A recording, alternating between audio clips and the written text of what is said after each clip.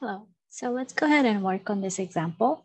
We're going to use laws of exponents to simplify this expression, and we will make sure that our answer contains only positive exponents. So let's go ahead and do that. So we have 1/3 to the 4th power. Well, what that means is you have the factor, one term, 1/3 times itself 4 times. So you have 1/3 times 1/3 times 1/3 times 1/3. So that's what it means to be raised to an exponent. And then you have -3 to the 2nd power. So you can think of this as -3 times -3. So that's how you would expand it by using laws of exponents. So what we want to do, we want to simplify this. So I'm not going to expand it. What I'm going to do is I'm going to use laws of exponents to simplify. So if you recall from before, laws of exponents says if you have, say, a over b to the power n, you can distribute the power. This is a to the n over b to the n. So I'm going to do that for the first term. So we simply have 1 to the 4th and 3 to the 4th times, well, -3 to the 2nd. Let's just write it like that. So now we can evaluate what 1 to the 4 is. Well, 1 to the 4th, 1 to the any power is always 1. So that's 1. So then we have 3 to the 4th. You could write 3 times 3 times 3 times 3, but let's just keep it in exponential form because we want to simplify it with the term -3 to the 2nd power. Well, -3 to the 2nd power simply means you have a -1 to the 2nd power and the +3 to the 2nd power because I factor that -1 out. So you can think of it, there is a 1 times 3 right there. So that makes a -3. So now, well, we know what -1 square is. If you square a negative number, it's positive. So -1 square is +1. So really what we have is 1 to the 1 over 3 to the 4th power times -1 squared. That's just simply 1. And then let's just write 3 square. Well, now here I can just extend the fraction line, call it just a single fraction. So now I have 3 square on top, 3 to the 4th on the bottom.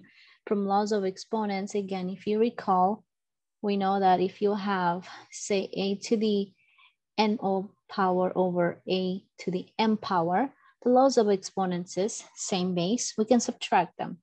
So this would be n minus m power. Using that power rule of exponents, we can say this is 3 square over 3 to the 4. I can simply subtract their exponent. So this would be base 3 to -4, which will simply be 3 to the -2 power. And now you have to make your exponents positive. Well, how do we do that? Again, from laws of exponents, you know if you have a to the -n power, that's simply 1 over a to the +n power. So I can write my -3 to the -2 as a fraction, and then just simply reciprocate this. So that's 1 over now 3 to the +2 power. And that is, if you evaluate, it's 1 over 3 times 3, which is 9. So that will be our final result for this expression. So I hope this makes sense. Let's go ahead and try another example.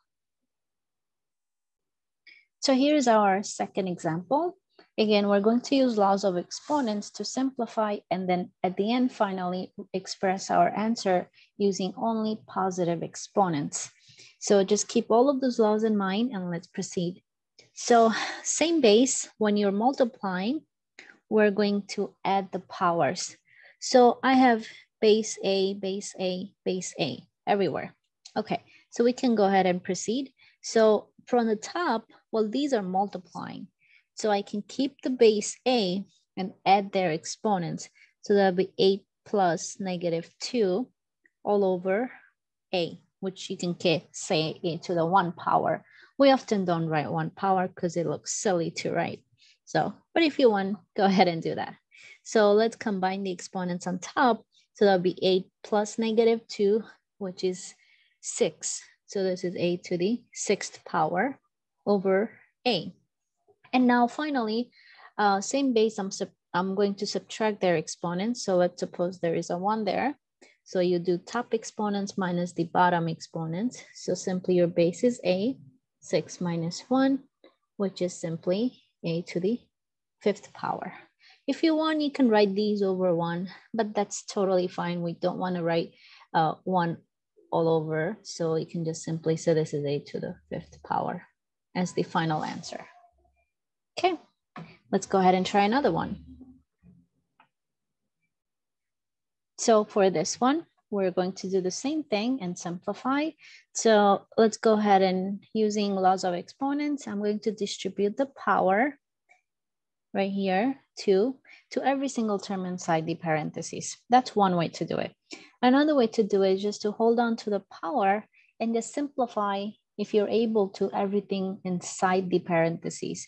So it looks like that would be a simpler way to go, but you can do it whichever way you feel comfortable. But at the end, we should both arrive at the same answer. I'm going to go ahead and simplify these because they have same base.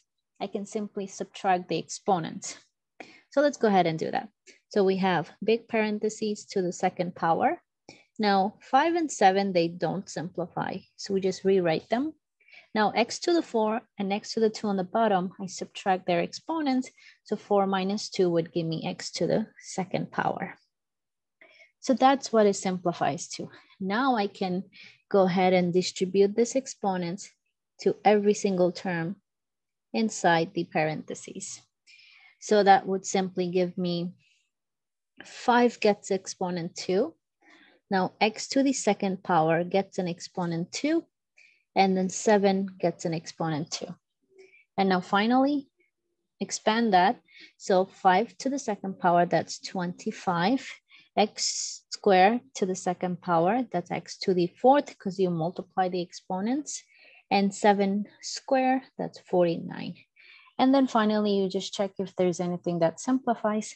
Nothing simplifies. This would be the simplified answer.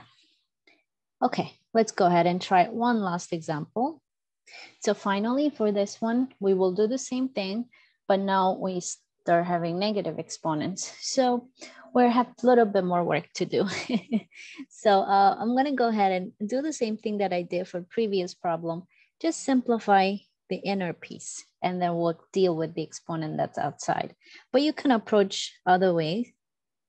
So I'm going to simplify a's first. So I have these a's, and let's go ahead and subtract their exponents. So we'll do the top minus the bottom.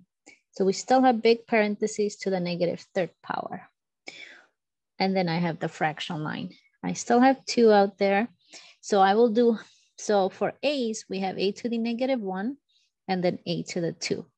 I'm going to subtract their exponents. So that gives me a to the negative 1 minus 2, which will simply be a to the negative 3.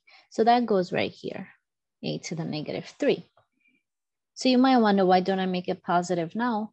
But I'm just going to hold on until the very end to make them positive. For now, let's just subtract them. So now again, b's, so they're dividing. So you subtract their exponents again. So you have, so let's go ahead and do that. So we have b to the 1 over b to the negative 4. I'm going to subtract their exponents. So I have b to the 1 minus negative 4, which will simply be b to the 5th power, because negative is positive. So that'll be b to the 5th power. And on the bottom, there's nothing, so you can just say there's just 1 there. Okay, so I have taken care of everything that's inside. I combined my common base, and now that's what I have. Everything raised to a negative 3rd power. So now you can go ahead and distribute the power, negative 3 to everything, or you can reciprocate the fraction. So there are 2 ways you can do it. I will go ahead and distribute, since that's what I did previously. So I'm going to go ahead and take my power, distribute to everything right here. Everything, even the 1 in the bottom too. So if you are wondering why not, right? So 2 gets a power of negative 3. A gets a power of negative 3 times negative 3. And then b to the 5th gets a power of negative 3. And finally, 1 gets a power of negative 3. So now if I go ahead and simplify this, 2 to the negative 3, I want to make that one positive. So that will go to the bottom, 2 to the positive 3. Now, a to the negative 3 to the negative 3, that's a to the, you multiply the powers, that's positive 9. B to the 5th times negative 3, that's b to the negative 15. And then 1 to the negative 3, that's just simply 1, because 1 raised to any power is always 1. Good thing, right? So now finally, now simplify this by making negative exponents positive. You just switch their places. So this one is negative. We need to make it positive by just bringing it down here. A to the 9th is already positive, so no need to move that term. So we have a to the 9th. And on the bottom, 2 to the 3rd, that's already positive. We did that. 2 to the 3rd is simply 8 because it's 2 times 2 times 2. And then b to the negative 15, now it becomes b to the positive 15. And now everything is positive power. This would be our final result. Okay, so that's it. I hope this makes sense. I'll see you next time.